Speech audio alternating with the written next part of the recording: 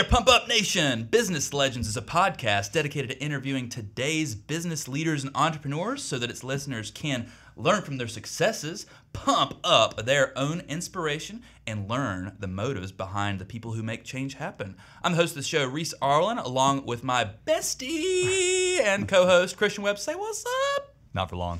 No, I might have just, after 40-something episodes, I might have just convinced him to quit. Today we are joined by a really good friend of ours, Rich Moyer, who has more businesses than I can count. Good morning, Rich. Thank you for joining us. Good morning. Good morning. Man, so I was just reading on the news, by the way, that if somebody's been in your life for 4 years, it means that they'll be in your life forever. And you were one of our original guests on Business Legends 4 years ago, and we've been texting you and bothering you ever since. So you're in our lives forever from here on out. So I just want to say, on behalf of Christian and I, congratulations. So how you been, man? What's new in the world of Hoppin and the world of Rich Moyer? I'll probably ignore those texts from here on out. But, life is good. Hoppin is growing, so a lot of exciting stuff coming up, which is cool. Absolutely, man. So let's dig into it. So Hoppin, Penthouse. God, you have so many businesses. I don't even know how to keep them. How do you keep them on track? Like, what's your day-to-day business like? It's pretty high level now. I Yeah. mean, it's a lot of focus is on Hoppin Brands. My business partner that runs the ice cream shop, he handles all the day-to-day, and it's kind of free peace of mind for me on that side of things. But Hoppin is high level, just kind of focusing on the growth and where we're headed over the next 3 to 5 years. And where do you see that taking place? Definitely with franchising starting, our Sure. website getting finished up here soon, and ads starting to roll through. We'd like to get at least 5 to 10 new franchisees signed up in the next 12 months. Yeah. And then after that, really start to snowball and grow quickly. It's incredible. The first time we had you on the show, Hoppin it wasn't brand new, but it was new probably within the 6 months of the year or Yeah, something it would have like been that. a year. Yep. Give or Yeah. take. So, gosh, it's incredible to see how things go. It's funny how memories come back. One of the things that I remember you saying on that show, because you had these businesses operating here and there and everywhere back then, was that it was all about people. And go figure, you Yeah. stick with your people. Went through COVID. I'm sure that those were tumultuous times, but we don't need to discuss those. And now you are franchising with things. So really exciting time to be alive, man. Yeah, I'm already seeing your work in live on the Hoppin Brands on the franchise. Like I was telling Rich the other day, I was like, man, I can literally see you putting people in place right now and slowly stepping back 1 foot at a time. Mm-hmm. Like it's like I'm watching it happen. Yeah. Yep. And I'm like, do you do that? No, Zach does that. Oh, do you do that? No, Jake does that. Mm-hmm. And I'm like, oh man, that's like he's a pro at this. Like Yep. I'm jealous, kind of, to be honest. Yeah, it's incredible. We were actually at Hoppin for Corey's birthday. It's less than a month ago. I don't know. Yeah. It was whenever, but obviously I was being Reece and drinking some beer skis and whatever, and Christian's like, dude, look at this, and I was like, what, beer? He's like, no, the other way, man. And so we think about branding a lot, even when we're off the scene, off the clock or whatever. But as well as anybody, business owners are never really off the clock. And he's looking at this. There's a kangaroo and a frog and a rabbit. You know, and I'm like, animals? And he's like, no, dude, think about it for a second. I was like, beer? He's like, come on, Reece, what do these animals do? And then it just clicked, and for everybody else, that would have looked at that and put it together, that, especially in the branding space, been like, oh, Hoppin'. But man, it's so cool. You have that subtle inflection with it, really cool artwork and stuff. So I want to ask you, now that you're on the show, how do things like that contribute to your brand? Do you think that they've kind of given it its own unique flavor? Yeah, 100%. I mean, in Greenville, we have a couple other, like a grasshopper, and I think we have like 6 different animals down there, and they're all hop. So being able for our franchisees, that's one thing that they'll be able to choose, like what type of artwork will they want, or what animals will they want, based off of what we kind of created. And if they have some other ideas, they can. And then they can make it city specific. I don't know if you noticed, the frog at Hoppin has the crown on it for the Queen City. I did notice that. Yep. It's the little subtle things that maybe 1 out of 10 people might catch while they're in there. Yeah. But it is part of our brand. So as we grow and go to different cities, they can make it a little bit more tailored to their city to be more in the community. But see, I think that's the beauty of it, though, because like the fact that only 1 out of 10 people see it, the geniuses of the world, the fact that we're the ones. I thought they not were the cool. beer drinker. Not the beer drinker. No. The geniuses. Hey, beer drinkers keep the lights on. But when we see it, it starts a conversation. If it was obvious and everybody got it, it wouldn't start a conversation. Right. Yeah. And one of the things about branding is that I don't think that people have to know 100% of your intent, and most people probably won't get it all the way like that. Right. But just seeing something like that has a cool stylistic thing to it, and it's really neat. We've been down to the Greenville one as well, and I didn't notice at that time, but now I kind of want to go back and look to it.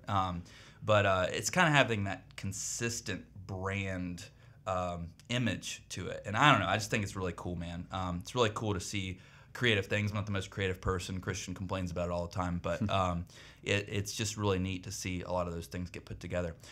So, talking about Hoppin, you're on the high level. How often are you in the places now, the facilities? On premise, as far as like open wise, rarely ever. Wow. Really put a lot of ownership in our managers and our team to handle the day-to-day stuff. But I will stop in at each location other than Greenville. The 2 Charlotte locations, I'm there 2, 3, 4 times a week, just in and out, speaking with our managers, our meeting, have our team meeting.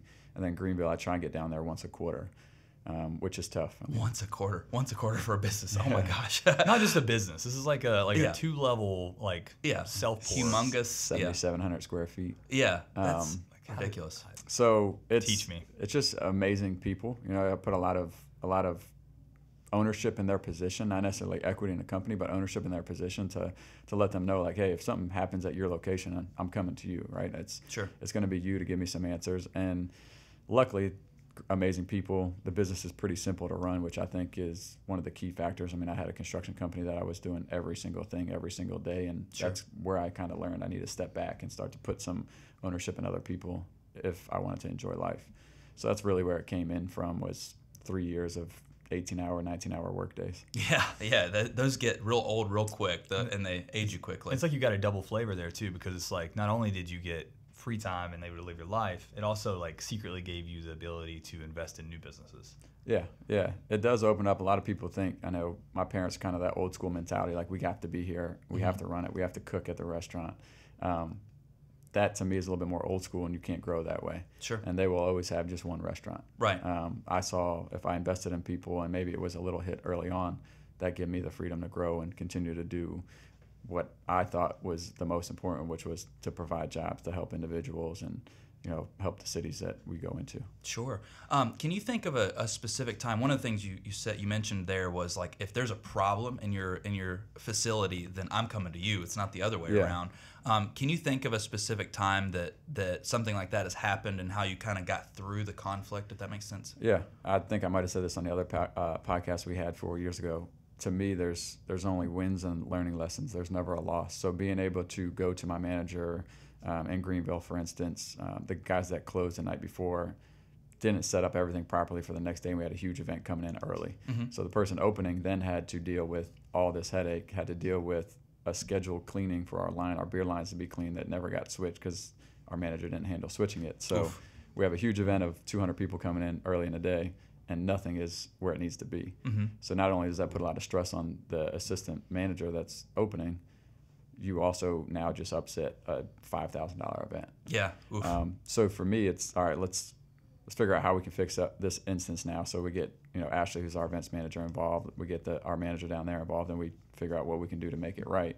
And at that point, it's just, hey, what did we learn from this? How can we fix it? I'm going to the manager, make sure this never happens again, or there will be some consequences. But for the most part, I don't handle things as I'm going at you direct and I'm just going to crush you with, why'd you do this? This is unacceptable.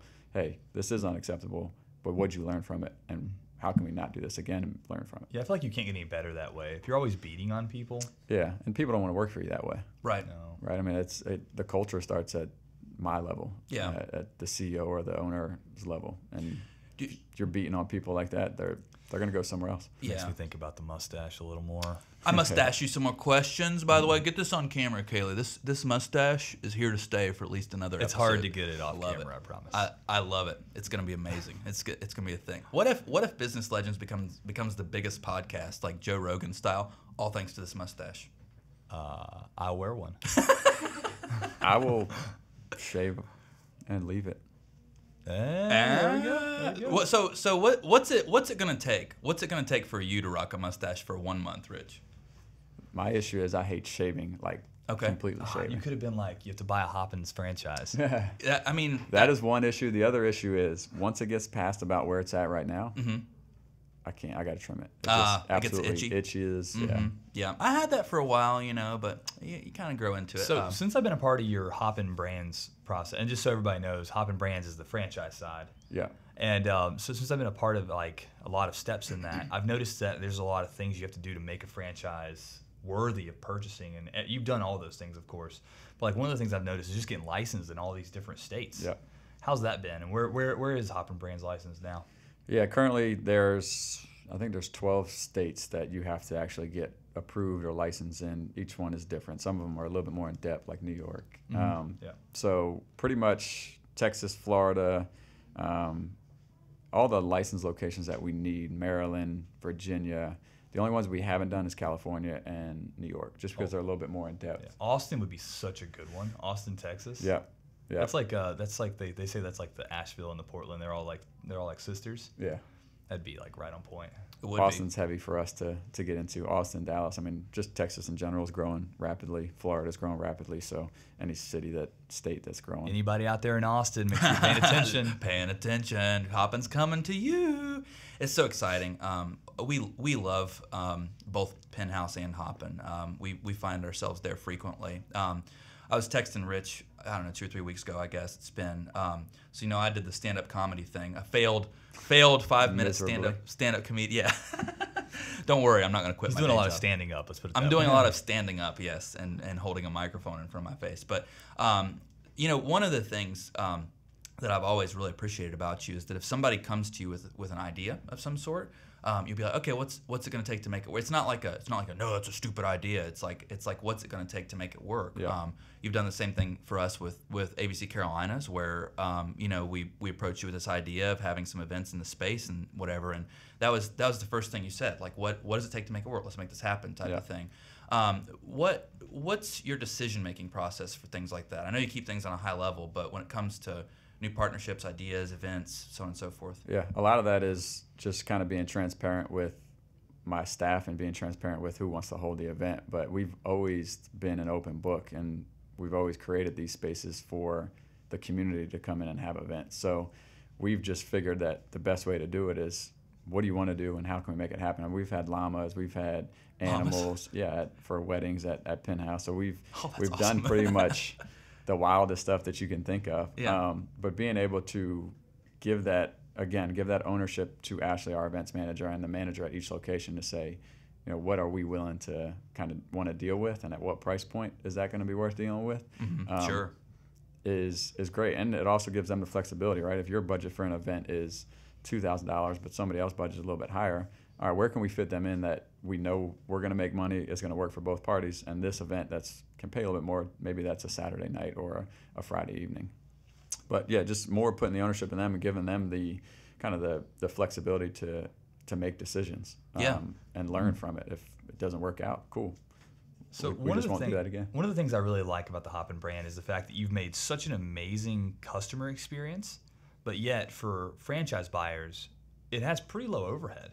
Yeah. Like, tell us your secret. Like, what you got there? No secrets, man. It's just secrets. hard work and finding the right I guess people. now it's in the brochure. Yeah. So what's in the brochure? For $50,000, you can get all the secrets. Nice. So that portion of being in the construction world and working, like I said, 16, 18 hours a day and kind of having to be there all the time, I wanted to get into something that was a little bit more of hands off, but it ran itself, and low overhead, low employees. I had 50 employees and over 200 contractors running around when I had my construction company. So being able to have a more tech-based bar, which eliminates a lot of the headaches, the overhead's less, and then your profit margins are higher. So normal profit for a keg is going to be 75% typically, but then you're going to have 25% waste on top of that, given away by bartenders, spilling, whatever it may be. Our waste is 3 to 4%. So not only is our gross margin 75 to 80%, you're also rolling with 3% waste on that as it goes. So overall, the business itself it's a great model. It's low overhead. The way we've structured our pay structure and everything in that portion of it. I mean, your biggest expense is your rent, and then after that, it's just getting people in the door. It's a numbers game at that point, because once you cover your nut, everything is going straight to the bottom line. Yeah, and after you measure demographics, people will come as long as you put it in the right spot. Put it in the right spot around other restaurants and bars. Make it 2 stories, make it pretty. That's it. Ready, set, go. It's an incredible franchise. Look out for hotels coming up on the Skyline View. Yep. Make sure they don't get in your way with that stuff. So on the subject of franchising and keeping low overhead and things like that. One of the things that I've learned, watching your brand, watching your facilities over the years, is also with employment and things like that, because you have to employ, if I'm not mistaken, less people to manage it, because they're not actively pouring things and stuff.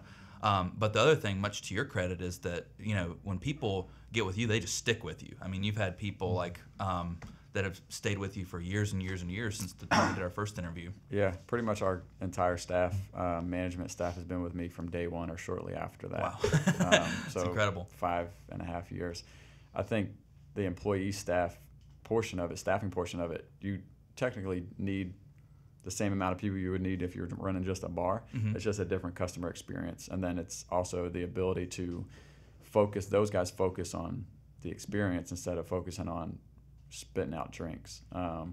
The other benefit is, if for some reason 2 people can't show up, I can still run the bar with 2 people instead of 4. Right. Or 6 people 6 people I'm supposed to have, and I only have 4 people running. Yeah, you're not scrambling as much. Yeah, because it's just those 4 people have to hustle a little bit more, and the customer experience might come down a little bit. Sure.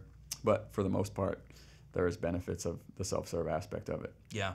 On Business Legends, we like to talk about innovations, and I know that's Christian's favorite subject, and let's try to keep him off the AR and VR subject this once. But it's tough. It's tough. He'll mention it every single time. How do you think augmented reality is going to affect Hoppin? There you go. There's your question. But it is an innovative system. You have the self-pour guidance system, which I'm sure on the cuff is a great technology to have. I'm also sure that it has its own shortcomings, like do people steal wristbands and stuff like that. Right. So how do you deal with implementing this innovation? And actually, the thing that comes to my mind, when I was at Penthouse 3 weeks ago, I was with an older lady, and she didn't know how to work the thing. So how do you navigate through those innovational challenges? Yeah, I mean, we used to have an old system that we actually had to get rid of just because it had a lot of hardware issues, a lot of technical issues, and our managers and staff were spending more time trying to fix it than they were customer facing. So we went to a new system that was a little bit more bulletproof, has minimal to no problems. So the innovation is, for me, the focus is technology is always changing. So if I have this system in my bar, how does it get better? And there's updates like iPhones and Teslas, like things like that. AR. Here it goes. There it is. You got them started. Sorry. So the ability to stay on top of it, and that's with everything, not just tech, but design and the vibe and the feel. We've always lived by, we don't have to be better, we have to be different. And we were different from day one with the technology, but we were also different with the vibe, the decor, the 2-level space. In Charlotte, there was nowhere else that had that. So being different allowed us to be successful. And it's the same thing in Penthouse and Plaza. I mean, sure, we had innovation with the technology. We were different with our decor. We were different with first to market with duck pin bowling. But we're not in an area that should make that thing successful. Honestly, we've had to work very hard to be successful over there. So the innovation portion is not just technology for me. It's how can we be innovative with everything and stay in the forefront of all of that. I just had a $100 million idea for you, and I'm only going to charge you 10%. Oh God. AR's coming. My math's really bad with this stuff, so it's probably like $10. Like $10, yeah, plus or minus. So for all the Hoppins that pop up south, what if you merged your 2 Scoops with the Hoppin Yard? Yeah, it's like rebranded it with the rabbits. The issue with our 2 Scoops currently with that type of growth is we make everything in Charlotte. So at that point, we'd have to get with a distribution company to actually distribute to other states. Could you imagine if you had 100 franchises and you had 2 Scoops in every single location? One. And it was themed with the rabbit because it would fit in just fine. Another thing we thought was, or we've learned, is anytime we went to a brewery for an event with 2 Scoops, never did well. Really? Interesting. Yeah. Interesting. That's people are going to drink beer. They're not going to have that's ice super. cream. Well, what about alcoholic ice cream? Have you seen that? There's a spot in Charleston. I don't know what the name of it is, but yeah, they do alcoholic ice cream. Oh, gotcha. I wonder. So you don't like my $100 million? So now I'm really trying to just ruin people's life. Just hit them with alcoholic ice cream, beers, wine, alcohol. Perfect. You know, I wonder. I think about pairing because you always think about like if you go to Ruth's Chris and get a steak, oftentimes that's paired with wine or whatever. If you're hanging out with your buddies, the go-to is probably beer. If you're sitting down and thinking about life, maybe it's a whiskey or something. You know, like there's different alcohols for different occasions. Sitting down with my wife, it might be an ice cream. Might be right. Yeah. So I mean, I wonder if there's anything to that. And also, I mean, different alcohols affect people differently too. Tequila makes me crazy, and then the rest of them just kind of fall in place. But I wonder if the alcoholic ice cream, I wonder if that's a little bit more novelty. I've only seen it a couple times ever. Yeah, we had it. One time in Miami. Yep. We had it the once. But I wonder if it would pair. You know what I'm saying? Because like you said, like the 2 scoops didn't do very well whenever you went to a brewery or whatever. Yeah. So I don't know. It's a good point. I didn't even think about that. Yeah, it's interesting. And then so at Hoppin, you have a strategic partnership, the Hoppin in Charlotte, I should say, with the taco truck. Yep. So can you shed a little bit of light on that? How that partnership came about, and because that does very well. I mean, it's almost impossible to resist those tacos when you're there. Yeah, some of our core values is community and then collaboration, and that's collaborating with local breweries, that's collaborating with food partners, that's collaborating with other people that do events, whether it's a balloon person, a catering company, whatever it may be. So that is very important to us in every city that we go to, and that's why franchising was kind of important, because you can be a part of your community where you live in. The food truck really came about during the pandemic. Taco Rico, he was about to shut down his operations and got in contact. I think he might have did Pinhouse once or twice, and I said, hey, ask him if he wants to, his stuff's good, ask him if he wants to go to Hoppin full time. But at that point he had a trailer, he didn't have a truck that would fit at Hoppin's patio. So he was 100% in because he saw the benefit of being in South End and being at a pretty strong location, and went ahead and spent probably $40,000 or $50,000 to put a new truck together, and got something that fit in that space, parked it, and he's been there 6 days a week since. And probably paid it off in 10 days. Probably. I mean, there's days that he probably sells more in tacos than we sell in alcohol. The line is always deep. They are good. Like I love those tacos. They're solid. If you haven't been to Cutting Board on a Saturday or Monday at Pinhouse, Cutting Board is strong. Yeah. We'll check that out next time around. Actually, you said Sunday or Monday? Saturday or Monday. Okay. We'll have to put that on the list to do. Man, Rich, it's just so incredible to hear all the things that you have going on simultaneously and making time to come see us. But it's truly a testament of putting energy and value into your people so that you can do stuff like this and kind of stepping back a little bit and running things. So what do you find is on the horizon for Hoppin Brands? You have the franchising opportunity. So let me ask you this: Hoppin and Pinhouse, very similar. What would you call similar concept? Similar concept, right? So is it kind of like your 2 children? Like, do you have a favorite between them, or not really? For me, if I'm gonna go hang out somewhere, I will probably hang out at Pinhouse. I knew it. I knew he would choose Pinhouse. Yeah. Just because it's a little bit more of a laid-back vibe like me. Hoppin is definitely Hoppin. It's a little bit more intense. Yeah, Pinhouse is loungy. Yeah, Pinhouse is chill. It's loungy. There's some games. There's some stuff to do to hang out. And I'm competitive, so anytime I can jump into cornhole or jump into bowling or any type of sport. Yeah. I'd rather do that. You can have a party of 100 people. Pickleball. Yeah. Yeah. Now I'm gonna have to beat him in pickleball. And I've never played. You're definitely gonna lose, Rich. Not a chance. I've never even played, but I guarantee you I won. I love it. For our listeners, Christian and I took up a hobby. Actually, Christian and I took up a hobby of playing pickleball. I think the whole world picked it up by now. Yeah, everybody except for Rich apparently has picked up pickleball. Didn't you find a video of the Gronk slamming a pickleball or something? The Gronk, yeah. They added 5 or 6 courts to at our country club. Crazy. Wow. Crazy, yeah. It's a lot of fun. So, pickleball, the handicap is from 1 to 5. And, Christian and I have been playing 3-4 times a week for the past 3-4 months. We just joined this league. They're like, what's your rank? And I'm like, man, I think we're pretty good. I think we're like a 3 or a 4. I was laughing. I knew we weren't. And so day one, this is 4 Mondays ago, day one of our league, we we're playing 2 versus 2, and we're across from people, and it's this very nice, they're awesome people. It's this married couple that are in their 80s, okay? Like they're old, they got the knee braces, they got the elbow braces, they're straight, silver fox hair, and I kind of look over at Christian with our 32, 33-year-old selves, and We got this. I was like, man, we're going to smoke them. We're going to smoke these losers. And sure enough, we made 1 point on 11. No, what's worse is there was 5 games that day. Yeah. So it was a total of 55 points we could have made, and we made 3. Yeah. What? Yeah. So we're awesome. So we're basically ones. You guys might be at 0.5. Yeah. Exactly. We got destroyed. It was not great. But these are all people who found pickleball before it was cool. Like they were doing it like smoking us 3, 4, 5 years ago. 80, they were probably doing it when they were 12. That's probably true. Bill Gates said he was doing it when he was a teenager. Yeah.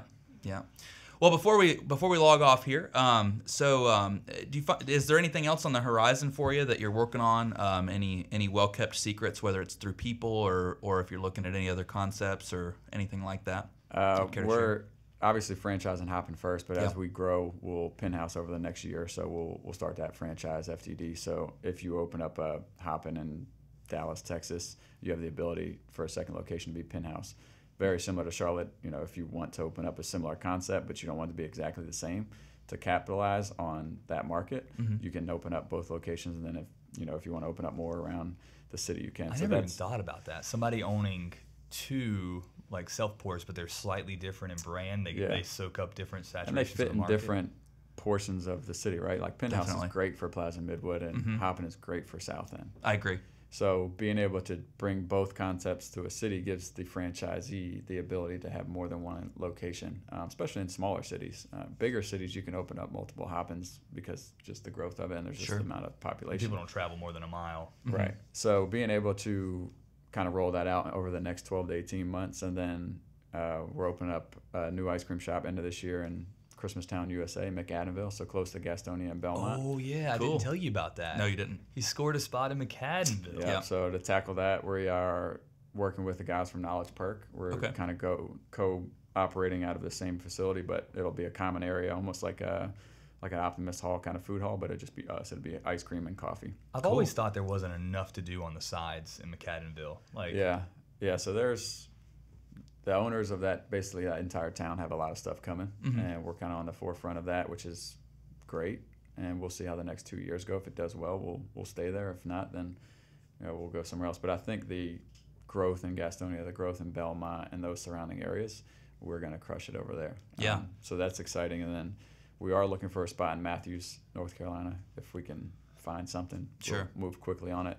And then I'll probably have something in Huntersville off exit 23 in the next 12 to 24 months. Wow. Always stuff going on with Rich. Like you just ask, and he's like, oh yeah, I have 74 things going on. No big deal, and just cool as a cucumber always, man. You're just like, yeah, I got this stuff going on. Very complicated, simple stuff, Yeah. It is simple. Everything is very simple. Yeah. Surprisingly. The other thing we have is my wife purchased another bridal shop in Miami, Florida. Wow. So Lovely Bride Miami, and then she has a Lovely Bride Charlotte. Oh yeah, we didn't even talk about your wife. She owns Lovely Bride. Yeah, there's several of those stores, right? Yeah, there's 18 I think now, but there's only 7 franchisees, so most of the franchisees own multiple locations. But yeah, she owns here in Miami, and she's thought about opening up some other locations, but right now we're on hold. Sticking to the major cities? Yeah, they're all big city stuff. Right now there's nothing in Nashville, but there's a lot of competition in Nashville, and then there's nothing in Raleigh. And then there's since she has Miami, she's thought about some Florida locations. Now, how often, real quick on that, how often is she flying back and forth to Miami? Again, great people. Yeah. She might go down there twice a year. Wow. It's we Christian and I are owner operators, and we're guilty of working in rather than on quite a bit. But I just can't even imagine. I think we slightly broke Rich's golden rule, though. We started a business that's not simple. Has a lot of consulting to it, Yeah. And one day I'm gonna get past that. Yeah, just let it hit you, and you guys go focus on the growth, right? How many more contracts can you sell if you're not stuck dealing with me, on the day-to-day stuff of, hey, why isn't this done, or why does this not happen?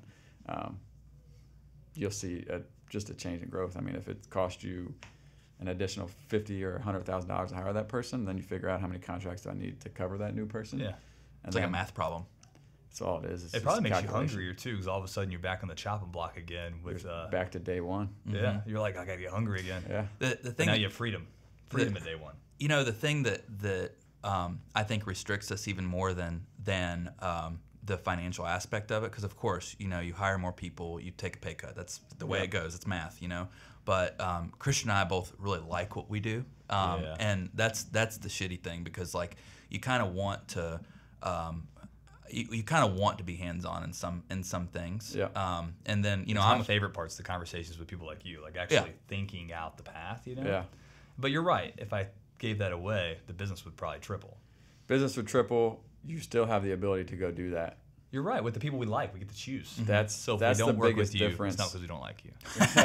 4 years, Rich. 4 years. You're in our lives forever. So right. you know, that's it. The ability to grow, but also keep your hands on. I mean, I still want to go into the bar, and I will do stuff that just my whole staff would do. I mean, I'll go in the office and clean up and make it look better, or go into the back dish room and do dishes. Like, that stuff is peace of mind, and that's stuff that I appreciate doing, just because it gives me away from the just more mentally stressful stuff. But yeah, that's a point where you guys just got to take that leap. Sure, you love that portion of it, but if you continue to do that portion, then where's your freedom come in? Right. And you can always do that portion. Yeah. It's like my brother owns barbershops. He has opened up his second barbershop. His goal is to get to a point to where he can focus on a minimal schedule, cut the clients that he knows he's had forever, and just grow the brand, open up more locations. But it also gives him the freedom 4 days a week if he wants to go golfing or if he wants to do whatever. Because he's in a business that he has to be behind the chair cutting people's heads. Right. Yeah. But he's thought bigger picture and said, all right, I have South End shop, I got a Villa Heights shop. Now fill those chairs up. And all right, and we did the math on it a couple of days ago. At what point can I step away? But he said if he was a billionaire, he would always cut hair. So Interesting. he's not going to stop cutting hair because it's his he thing. can. He likes it. At that point, it's just I want some freedom, but I still love to cut hair. And how many do I want to do a week? I can work 7 days a week if I want to. I can work 1 day a week if I want to. Yeah. It's incredible. Well, we gotta sign off here, Rich. Always a pleasure. Christian, we gotta ask our fun question. I don't know. Why do I always suck at this? I'm like the worst at this. We always want to sign off with VR? like a fun VR. No. You know what I'm thinking about? What we were talking about before the show. Always a fun question. You wait. A couple years from now, you're going to be selling tickets to like little live shows you have in your bar Like, to people who aren't even there. I don't know if we $10 talked just about to it, watch it. or you. I don't know if we talked about it or I talked about it with somebody else, but I've already thought about a VR situation where you come in the Hoppin. See, I'm It's telling you, the Reece. self-serve wall, but you might be in a jungle. Yeah. But the tables are there, the self-serve Yeah, there. you and I can talked still, about that. Yeah, it might have been you. Yeah. It would make sense that it was him. Yeah. It would make sense. We were having a full conversation. You guys about are this. ruining my It's a day. great idea. I think it's coming. I think within like 5 to 10 years, you're going to be on the front end of it. And it's going to be great. And I actually think it's going to be our world. Well, he doesn't like this idea, but it's going to have to be, because VR and augmented reality and like the billboards and how you're presented in that area is going to be like a website today. Yeah. And I think that's like some vision for the future. All right. Rich, thank you so much for joining. Christian, love giving you a hard time. Mustaches next time, gentlemen. Rich, we'll see you on the show in 3 years, man. Thanks so Appreciate much. it.